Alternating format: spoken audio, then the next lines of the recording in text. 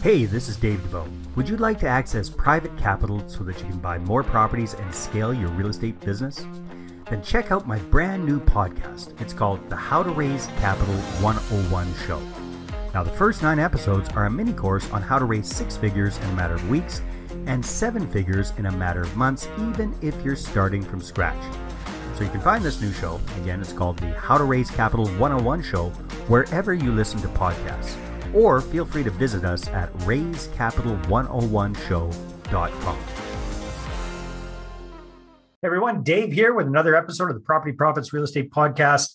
Let me ask you this. Would you consider yourself to be an introvert or an extrovert? Believe it or not, I'm kind of introverted. And I know a lot of folks think that they need to be an absolute extrovert to make it in the world, to make it especially in the world of real estate investing. But our guest today, Ashley Harwood, is a real estate professional. So she works as a real estate agent, which is typically what most people think of as a very extroverted kind of profession. But here's the cool thing. Ashley is an introvert, and she's made it work in a very extroverted world. So why are we having her on the call? Because over the years and decades now that I've been teaching and training and coaching and helping real estate investors, I've found that a lot of real estate investors classify themselves as introverts, and they have a lot of trouble getting out, mixing and mingling, and doing extroverted type things. So we want to chat with Ashley today about that and about how she's cracked the code on being very, very successful in a very extroverted kind of profession. So Ashley, welcome. Thank you. I'm happy to be here. Well, it's my pleasure to have you. So first of all, let's just do a quick little recap. And let me ask you this. Seeing that you are naturally introverted, how did you become interested in becoming a real estate professional in the first place? Well, when I got into real estate back in 2013, I had no idea I was an introvert. Seriously. It just snuck up on you and kind of caught you by surprise, did it? No idea. No clue. I hadn't studied it. I hadn't really heard about it. Real estate had always been something that fascinated me, and I knew I wanted to work in that space at some point. So the timing was right in my career and my personal life 9 years ago. And I struggled a lot more than I had to because of this. That's why I have this business now where I help people navigate this introvert extrovert thing.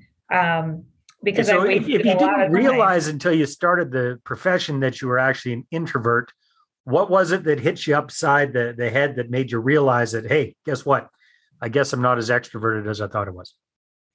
About 3 years in, I read the book Quiet by Susan Cain. Okay. Not familiar with that book, but it sounds like a good one. It's a good one. It's all about introversion. It has nothing to do with business or real estate. And I read that book and a bunch of light bulbs went off, and I realized this is why I'm so drained all the time. This is why I'm so exhausted and anxious. There were just a lot of things that lined up and it made sense. And so I took those realizations back to my business and made some significant changes in how I was finding business. Okay, very cool. So again, you're a real estate professional. So if you don't mind, can we compare and contrast the activities before reading the book and the realization and the activities after? Would that be all right? Definitely. Yeah.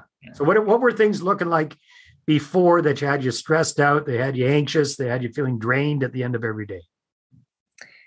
It was all those things, and they were not really working. That was the kicker. So the before activities, I would, typical day, go to a networking breakfast in the morning, go into the office, spend 2 to 3 hours on the phone making cold calls to expireds and for sale by owners. Not fun. No. Following a script.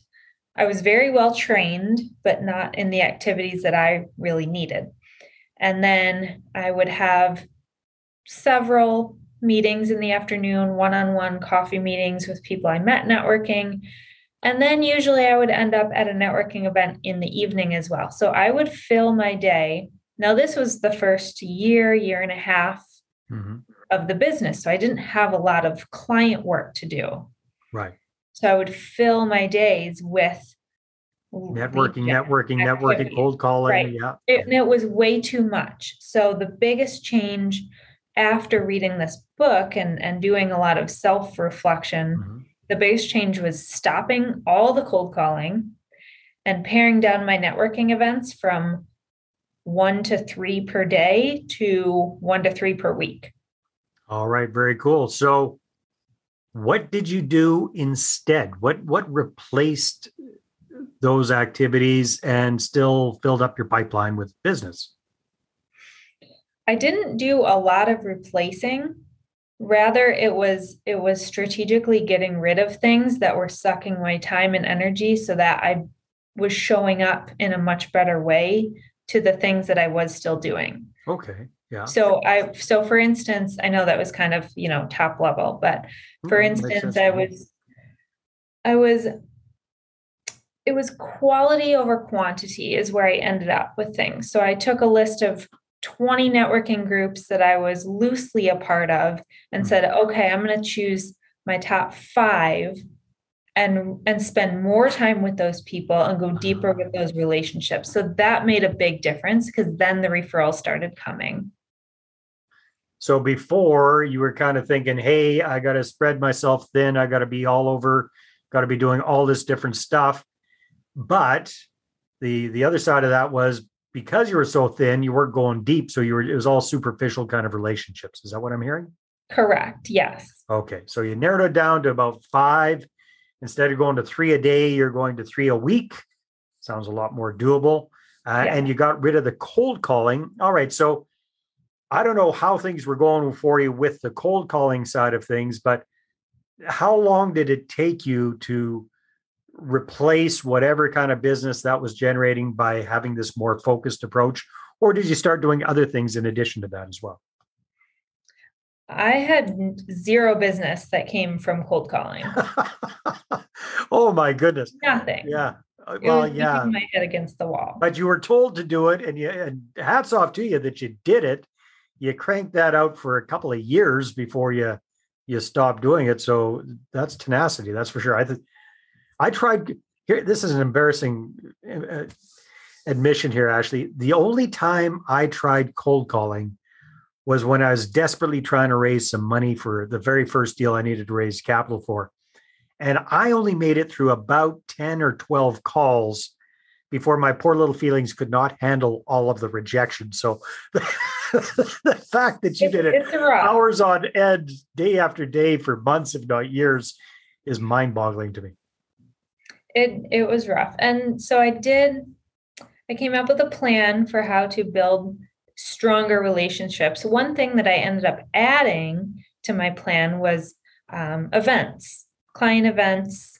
And you say client event, people think, well, I haven't had that many clients, but I would invite everyone who would possibly send me a referral or help me in my business in some way, or just friends, neighbors, and meeting people in person and spending time with them in a casual social setting was a lot more comfortable and natural to me.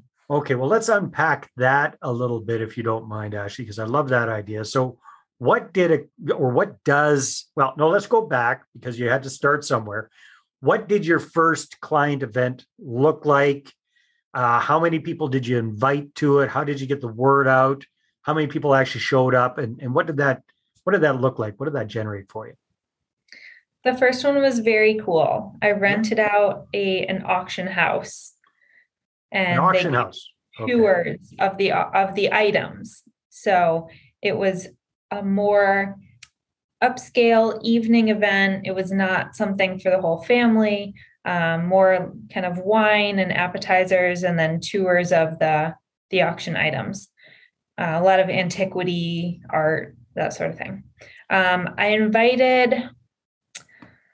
Man, this was like 7 years ago. I invited about 100 people. Okay. Again, everyone I could think of. There were probably 2 clients in that list, actual clients, but whatever. I just invited everyone. There were about 30 who showed up. Well, that's okay. Well, that's very good. So Yeah, how did you get the word out to those 100 people? Were you calling everybody, emailing everybody? Did you send out actual written invitations? What did that look like, if you recall? all of the above. I Okay, really don't like calling people, so I tried my best to not call them if I didn't have to. right. But Eventbrite, so they could register, I could get a head count for the caterer. Good. I sent that out via email a couple times and pushed it through to a Facebook event.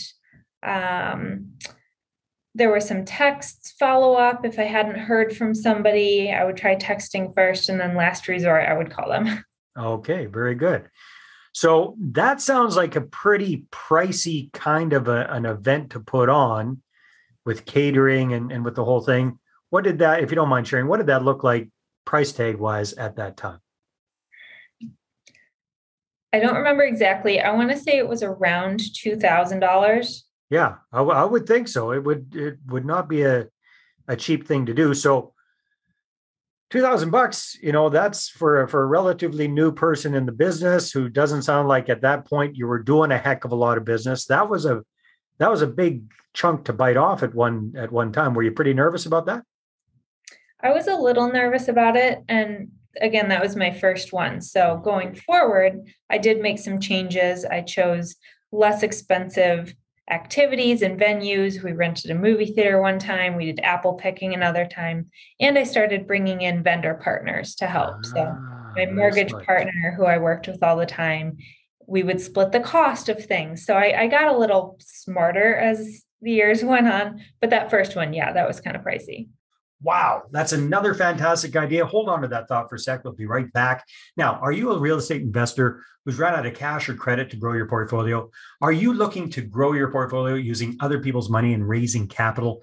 Well, I want to show you how to raise six figures or more in 6 weeks or less at my upcoming Investor Attraction Workshop.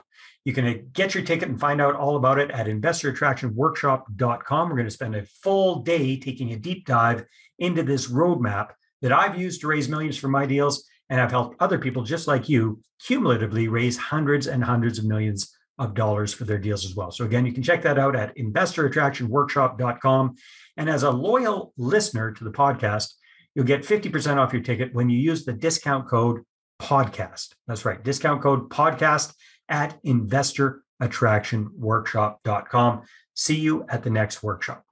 Okay, well, let's take a look at the first one. What did that? So you had 100 people, your dream 100, as they might say. You got 30 of them to actually show up to this event. It was your first kick in the can. It was kind of an antiquities type thing, but it sounds like it was really kind of just a fun, casual kind of get together versus a formal presentation. Or did you do some sort of a presentation there as well? No, no presentation at all. I just made sure that I said hi and thank you to everyone. And the beauty of it was most of these people didn't know each other.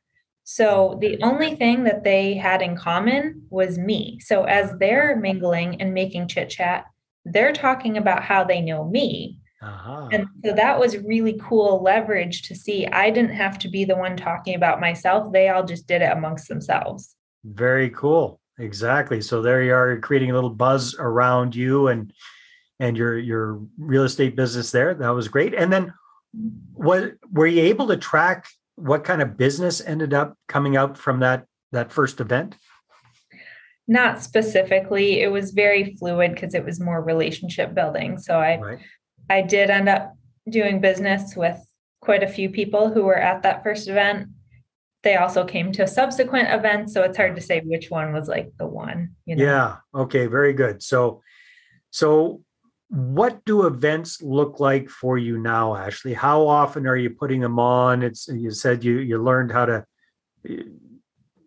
joint venture with other people, other professionals to put on combined events. You're doing less expensive type things. What do events look like for you now? And how many people are showing up? How many people are you inviting? Are you doing anything different to get them there? That sort of thing.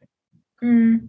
I don't really do a lot of events now, so I'm not selling real estate anymore. I'm on more the coaching and training side. Okay. So my clients are very different. They're now agents instead of buyers and sellers. Okay, makes sense. Well, let's go back to when you still were actively doing it. What did they look like when you were still doing them?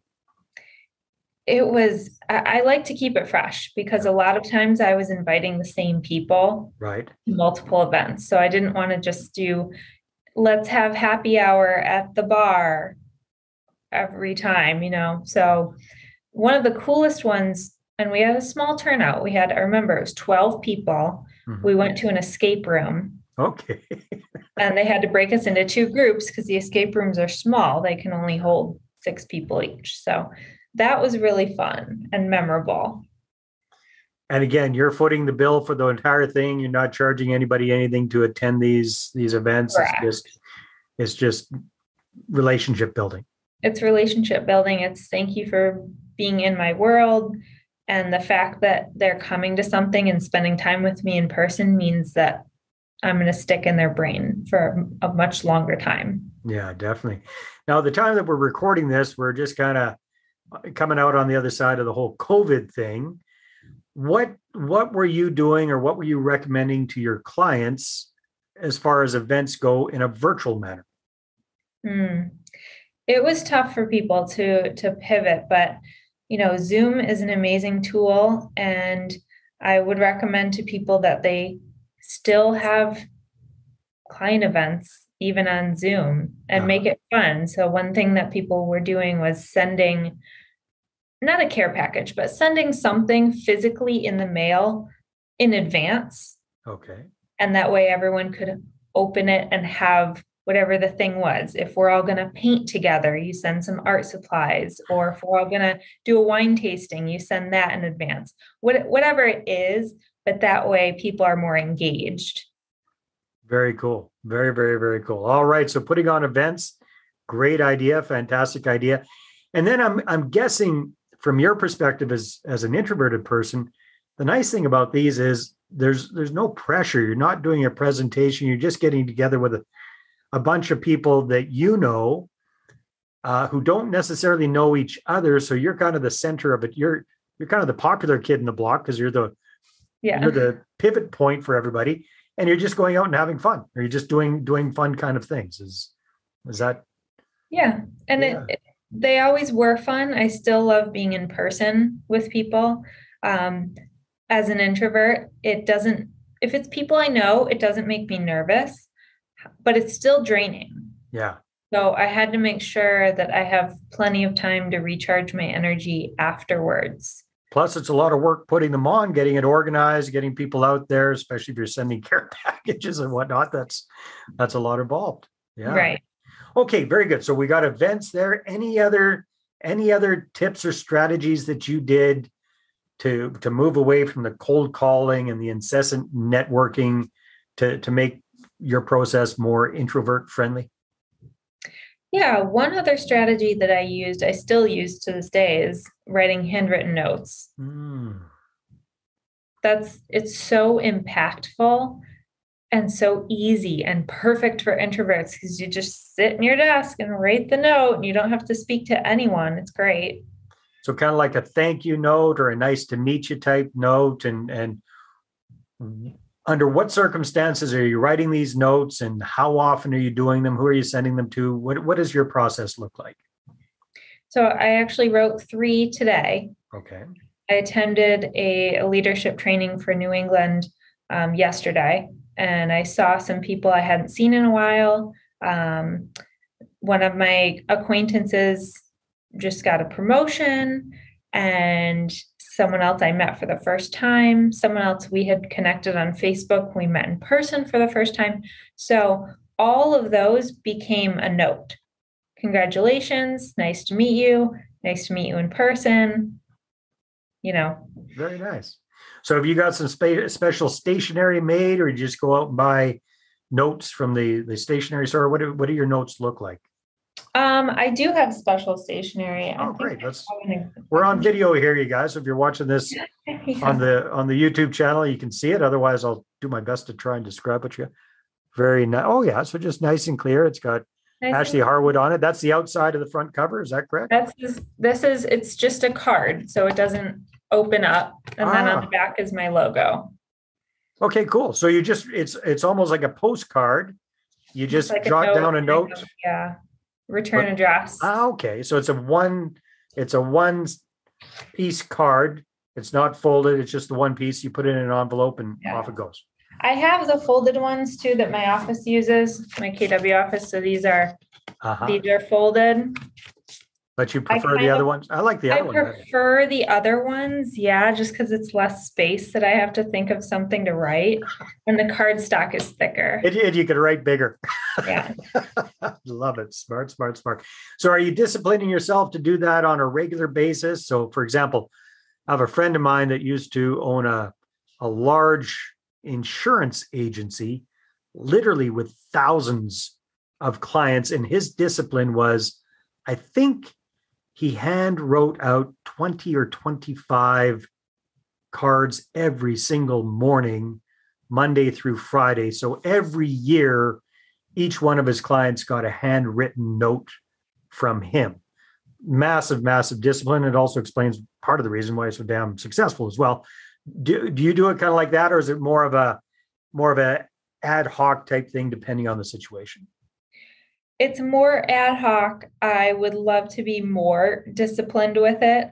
One of my challenges is getting addresses. I don't have addresses for a lot of people. So that's one of my roadblocks. Or we could call it a limiting belief, and I could just get over it and find the address. Well, I can give you a tip because we do this. We help our clients with this. And it's as simple as a little text message if you've got their phone number, or DM. And it's you say, hey, it's Ashley. I want to send you something by post. What's your address? It's just a quick little message like that. And you're telling the truth because they send you your address. You're going to send them a card. Yeah. So works pretty well. Simple. All right. Nothing complex about it. Very, very cool, Ashley. All right. So sending out cards, holding the events. Any other quick tips that you share with your introverted clients on how to get out there and succeed in an extroverted world? My biggest tip, because there are a lot of ways to be out there. Usually for most of my clients, it's the challenge for them isn't where to go and where to meet people. It's how to not burn out while they're doing it. So my biggest tip for them is to be a little more strategic in where you're spending your time and who you're spending it with.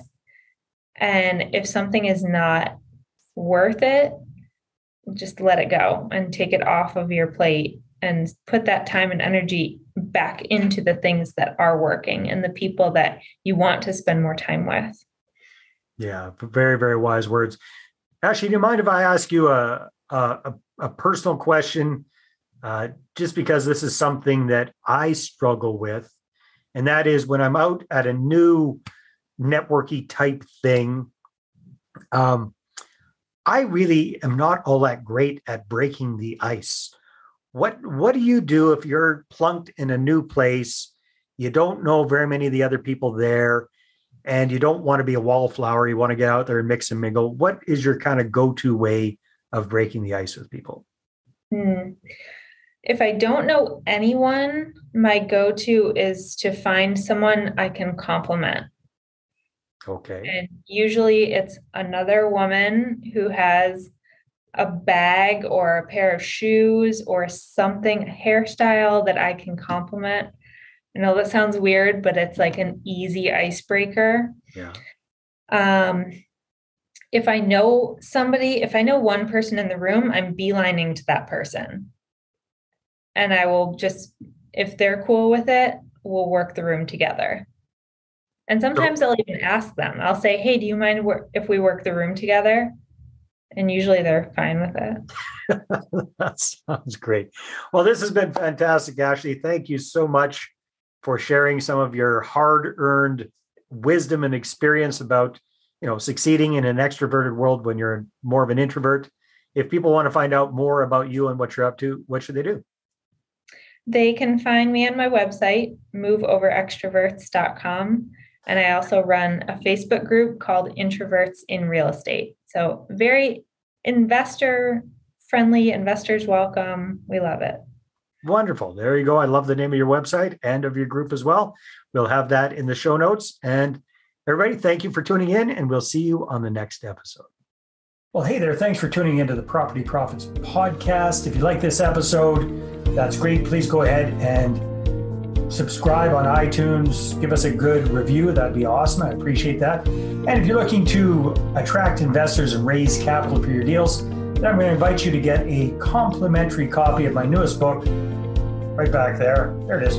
The Money Partner Formula. You can get a PDF version at investorattractionbook.com. Again, investorattractionbook.com. Take care.